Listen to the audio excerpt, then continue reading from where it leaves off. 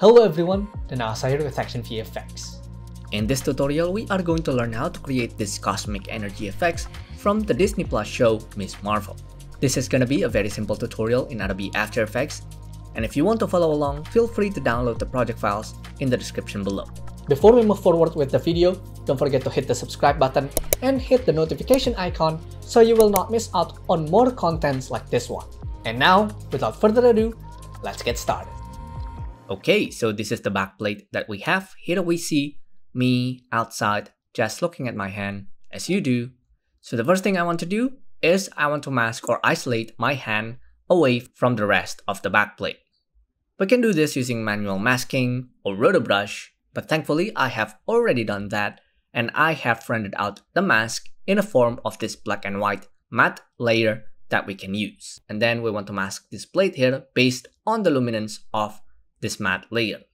So first, I want to duplicate our backplate so we have one layer for the background and one that we can use for the hand. So let's go to Track Matte and Luma Matte. So if we disable the background plate, we can see that our hand has been isolated. So next, I want to pre-compose the hand and the matte together into one layer. And perfect. So next, before we add the effects, we want to stabilize the movement of my hand here.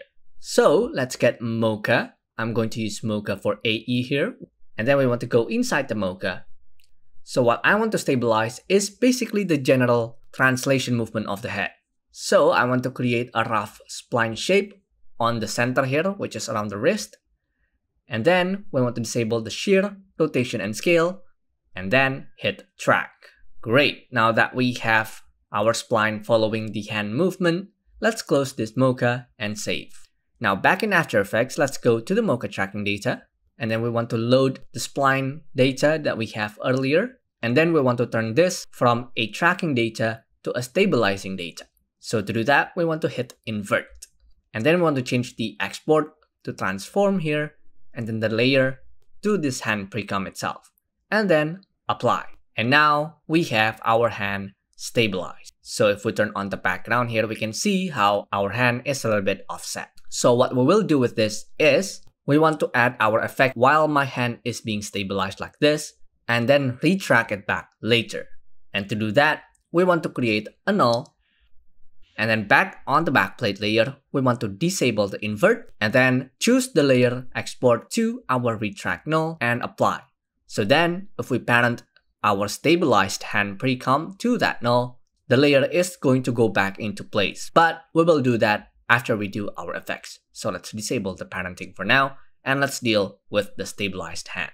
So next what I want to do is I want to pre-compose this again and I want to make sure to move all the attributes. This way all the keyframes that allow for the stabilization is being baked in inside of the precom.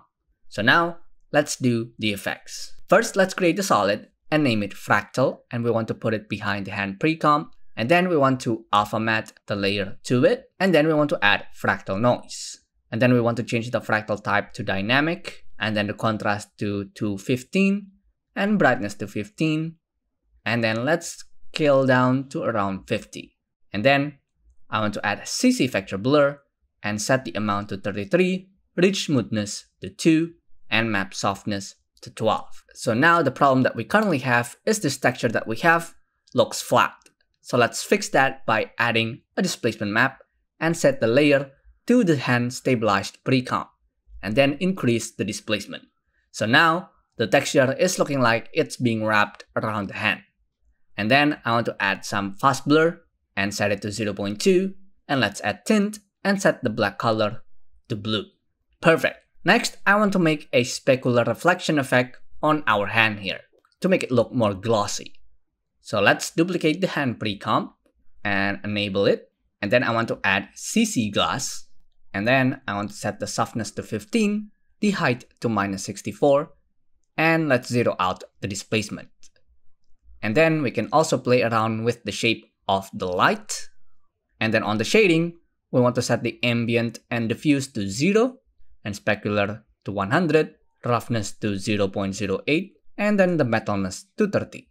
And then we're going to get curve and punch up the brightness a little bit. And then on tint, I want to set the white color to a bit of magenta.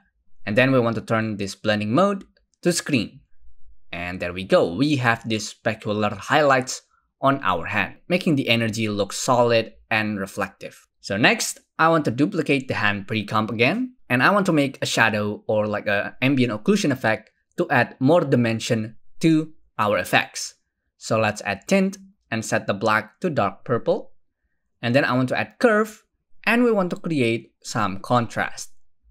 And then we want to set this to multiply. And there we go. We have added a bit more shadow, which resulted to our energy hand here having a bit more dimensional to it. Next, I want to add a little bit of energy wisps cruising along the edge of the hand. And to do that, I'm going to use assets from our energy ball collection, which if you download the project files for this tutorial, you will get a free 720p version of one of the energy balls. And of course, if you want to get the full assets in full HD to 4K glory, you can purchase them at ActionVFX.com. Now, let's drag one of the energy ball into the composition here, and what we can do is to just position it on the hand, and we want to grab a pen tool and create a mask to mask out only the edges of the energy ball. That way we have this like flaming energy on the edge of the hand. And then we want to basically just do this several more times around the hand.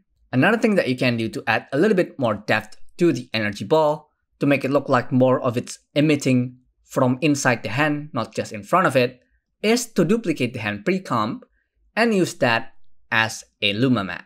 So let's choose Luma inverted here. And there we go. We can see that the energy ball is like it's in the middle of the hand. And then of course we can fix it a little bit more by subtracting the middle with a mask here, so we don't have like the core of the energy ball very visible.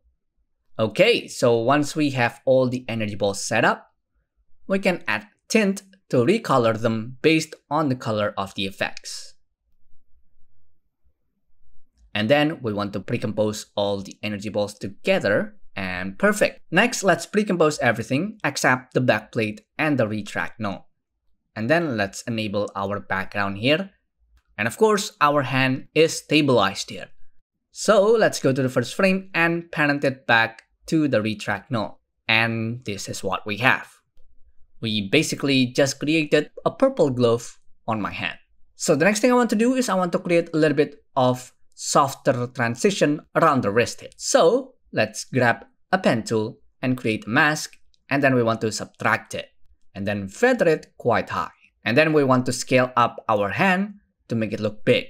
So let's select the pen behind tool and move the anchor point of the hand to the middle of the wrist here and scale it up.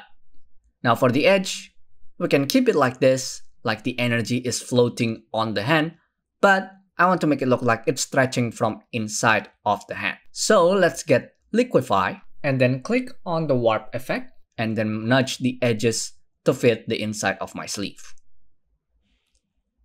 Next, I want to mask my sleeve here to make it look like the energy is coming from inside of my jacket. So let's get Mocha on the back plate, and I'm going to breeze through this step. But basically, I created a mask shape of the sleeve on Mocha. I tracked it and then adjust the shape of the mask to fit the outline of the sleeve. And then back in After Effects, duplicate the plate and put it on top. I go to Mocha here and create AE mask. And there we go. We have our plate automatically masked by the shape that we just created. However, we don't want to just put this layer on top of the effects. We want this layer to subtract to the layer of the hand pre-comp. So we want to set the track matte of the hand pre-comp to alpha inverted. Perfect. So now when I solo the hand layer here, we will have the subtraction visible. However, we can still see that we have some extra stuff at the bottom of the hand that we need to get rid of. So let's grab a pen tool and create another mask to add to the subtraction. Next, let's pre-compose all this hand stuff together. And then finally, we want to add some glow effects. So let's add a glow. I want to set the threshold to 56, radius to 23, and glow intensity to 0.8. And then we want to set the composite original to on top, and then change the color to A and B colors. And then for the color A, we want to set it a light bluish purple. And then on the B, we want to set it to something a bit more darker. Great. And then we want to duplicate the glow and then change the threshold to 35, radius to 75, and intensity to 1, and then composite on original to behind, and glow operation to screen. And there we go. So next, what I want to do is I want to make this more blended to the background. So let's change the layer blending mode to lighten. And there we go. We have this really great look of the hand being a bit more semi-transparent. So it's a bit looking more like the energy is inside of the scene. However, I want the middle center of this effects to be a bit more thicker because I don't want to see my real hand inside of the effects. So we want to just duplicate the layer, and then on the bottom one, we want to set the blending mode back to normal and delete all the effects, and then let's solo it for a second, and we want to add matte choker. And using matte choker, we basically just want to erode it quite high and then feather it a bit. And now we disable the solo, this is what we have. So on the outer edges, we have a little bit more of that lightened visibility, but as it gets more to the center, it gets a bit more thick. So the last thing I want to do is to add a displacement map to the back plate. So let's grab an adjustment layer and put it just above the plate but below everything. And then we want to set the map layer to the hand effects. And then increase the displacement slightly. Perfect. And then let's add a little bit of light interaction on myself here because the hand is bright. So let's grab another adjustment layer and then add curve, and let's push the blue and the red a little bit. And then mask my face and my torso and then feather it a bit. And then lastly, I want to add some reflection on the eye. So let's create a purple solid, and then we want to create like a crescent shape on the edge of my pupil and feather it 1 pixel. And then to breeze through this again, I went back to Mocha and tracked my face and applied that tracking data to a null and then parent the reflection solid to that null. And there we go. That was how I created this Miss Marvel cosmic energy effects in Adobe After Effects. And once again, if you want to purchase the assets that I used in this tutorial, you can check out our website at ActionVFX.com. At ActionVFX, we provide high-quality VFX assets for your VFX needs. We have fire, explosions, energy, and many others. You can also sign up for our ActionVFX subscription starting at the low cost of $14.99 a month. This is the most affordable way to access our library, and you can cancel anytime, no contract. Thank you so much for watching. I encourage you to drop a like and let us know in the comment section below what you thought of this video, or if you have other tutorial ideas that you would like us to cover. Most of all, be sure to subscribe. We are aiming for 100,000 subscribers by the end of the year. And also there are a ton of other resources on our channel, such as tutorials, podcasts, VFX breakdowns, and so much more that we think you'll find valuable. This can be your home for visual effects content. So, see you next time. Bye-bye.